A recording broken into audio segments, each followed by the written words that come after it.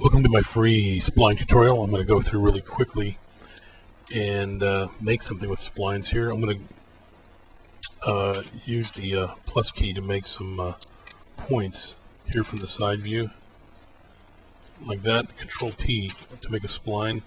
So you can see from the perspective view, they've got this profile, and Control T, which is drag. I'm going to kind of just adjust these a bit like this. And I'm going to make a reptile head. I'm going to use the plus key again and put a point here, just sort of floating out there. That's going to be where the corner of the mouth is. Click on points and then shift select that next point, Control P, which will make another spline. Deselect this one, Control X, which I've assigned add points to. I'm going to add 3 points. So Control X, add point, Control T to drag it, and I'm going to just sort of create this profile for the head like this, and then go from the side view and just sort of make it more interesting shaped for it. Now I'm going to hit copy, hide selected, and paste. And then Y for rotate, and then unhide. Let's weld these two together. Control W. So now I've got the upper lower jaw. I'm going to hit the plus key again, and the left mouse button. I'm going to lay down another point there, right there, and then right mouse button, continue adding more points. Control P to make a spline. Select these 2 points, Control P to make a spline, and then Control S to smooth between those like that. Okay. I'm going to turn off the grid here real quick. Show grid. Okay. So you can see that I've got this sort of three-dimensional profile happening. I'm going to also split this point here. You'll see why in a second. The reason being is because when I add cross-sectional splines right there, this will create a 1, 2, 3-sided patch, which work. I just don't like them. It's not as clean as 4-sided, so I'm going to pick that point there, and then pick that spline. So now I have the spline and the point selected. Control L, which is split, and then Control S, which will smooth them back. Okay, and so I'm going to simply make it a little bit more interesting looking here. And then I'm going to pick these 2 points here, like so. Control P to make a spline. Add point here. Control T for drag. And this is why I have it set that way. Control X can add points. Control T for drag, so it makes it really easy for me to jump back and forth between add points and moving them. So now I've got this contour coming out for the neck. I'm going to connect those two. Control P to make a spline, Control X, and I'm going to just sort of drag it up and get that, because we have these 2 splines and we don't want them to just end out here in the middle of space. We need to continue them on all the way through the mesh. And I'm going to select those 2 points, Control P to make a spline. By picking the existing points, I don't have to weld anything, and just make this profile here. And I'm going to kind of overshoot it a little bit so I get kind of a semi-lip for that area there. And then Control P to make spline between those 2. Control X to add point. And oops, Control T to drag. And like I said, just kind of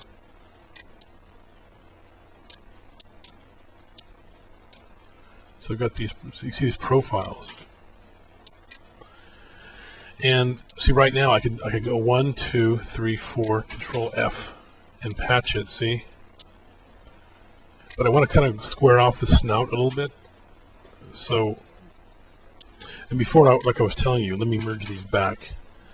So I have 1, 2, 3. Patch those and see how they all the way they converge here in the front and form triangles. I don't like that, so I like to leave it like that. And so pick 1, 2, 3, 4, test it out, and see we get a much better flow with four-sided. And then what I'm going to do here is to square off the snout a little bit, I'm going to hit pick those 2 points there, Control P to make a spline. And let's deselect those. Control X to add a point and pull this up like this and a little bit back. And I'm also going to split this one. So pick the point, pick the spline, Control L, Control S to smooth, and continue, bring them back like that. So I make a spline now, Control P, and I don't want that point there. So, or what I'm going to do is pick this one and then this one. So get more of a contour along that ridge. Deselect these, and I want to go for the top view here and add a point here. Control T to drag. Add a point here. Just add points here and here, so I can match the points that I've got here. You get much smoother flow that way, and I'm going to do the same thing over here. Let's add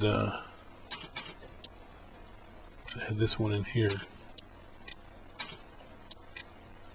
and just kind of adjust. So we've got this one, okay, and I'm going to do the same thing. I'm going to add a point here just to help get me a little bit better shape along that. Okay, and then select those two.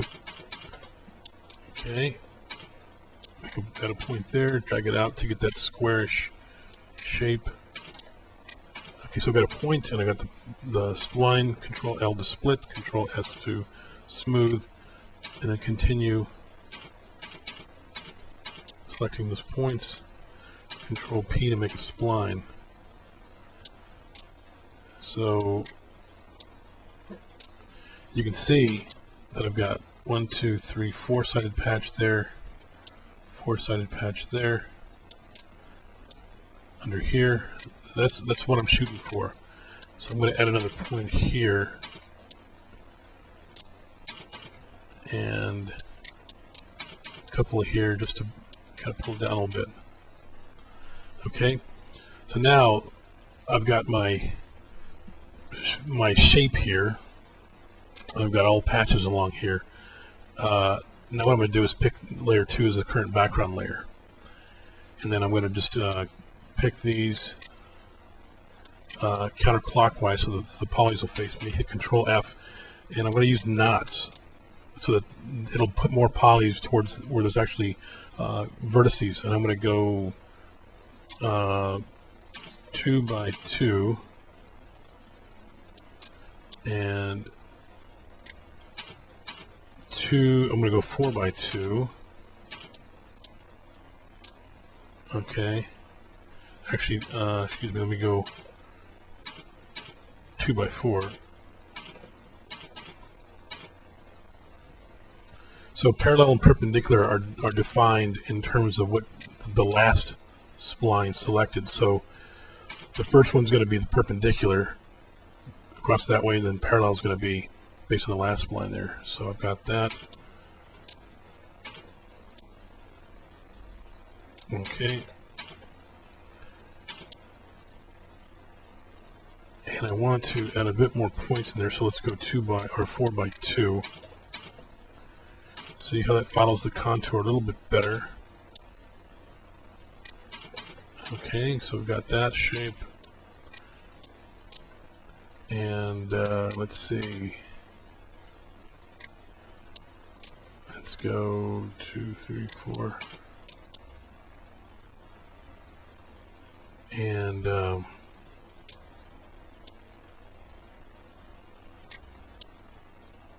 let's see.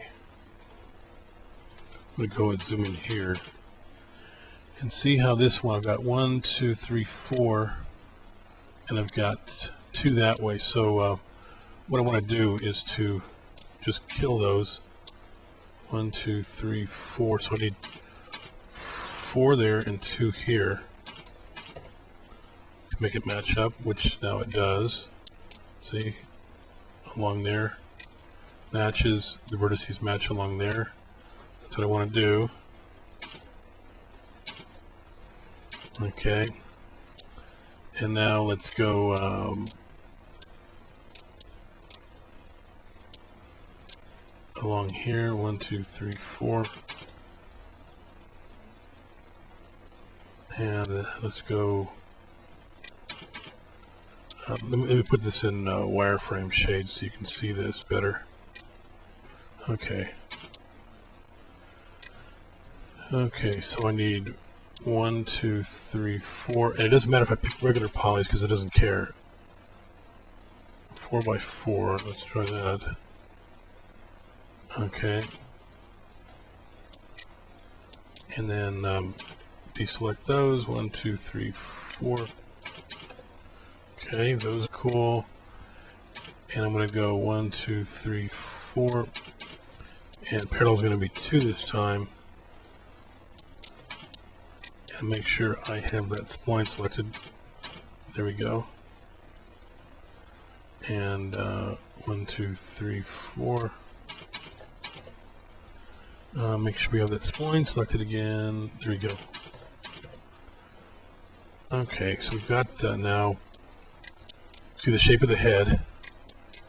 W for statistics, so I can just pick the faces, cut them, apostrophe to switch layers, and then V for paste, M for merge, automatic. Okay, so it welds all those points together. Hit the tab key and turn on sub D so you can see it. Let me turn off. Let me go to just regular white, not white shade, but smooth shade, and just so you can see this layer. So that's what sub D's turned on. Turn them off, and let's go ahead and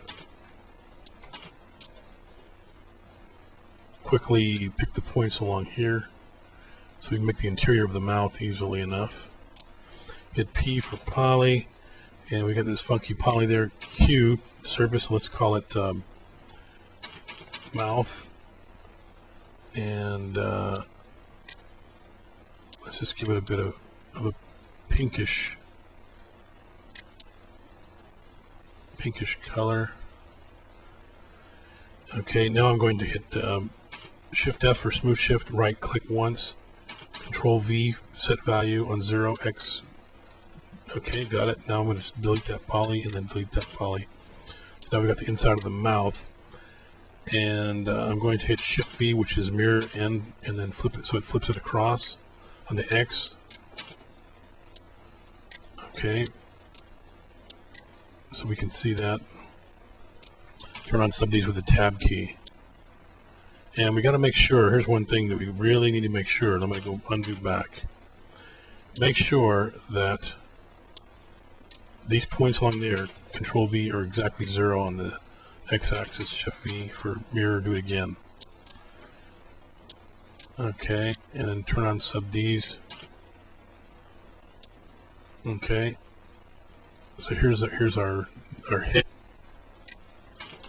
and let's turn on symmetry. Actually, before we do, let's do this. Let's just hit W for our statistics. Let's go to surfaces. Let's go to mouth, and let's do the inside of the mouth. Let's do a smooth shift. So Shift F, right click once, right here, H for stretch. Pull it in and pull it back. Smooth shift. Right click once, Control T for drag, and just pull this stuff up.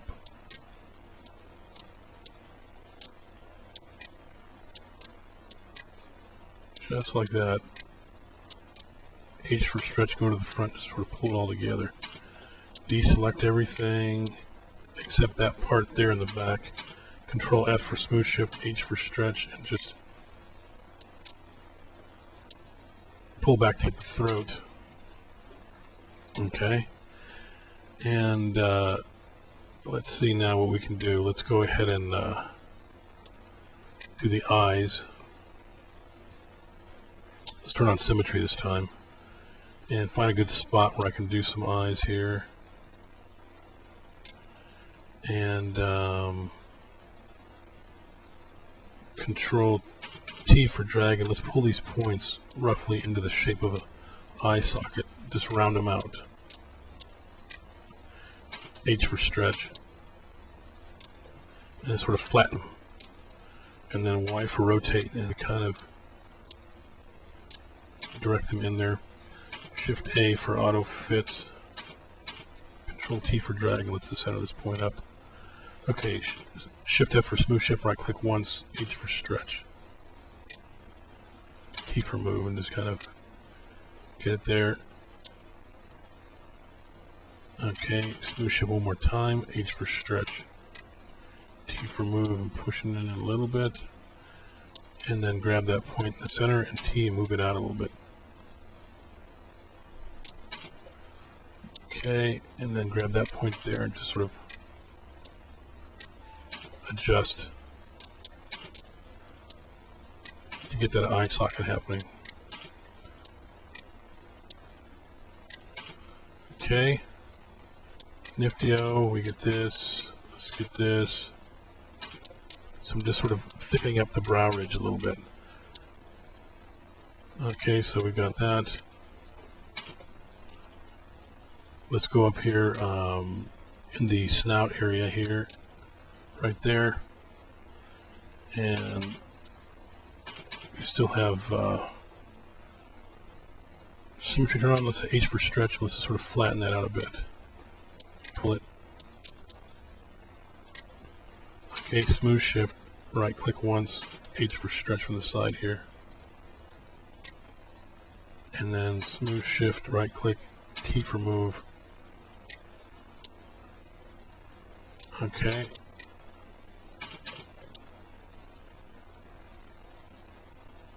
And we can kind of mess around with that a bit.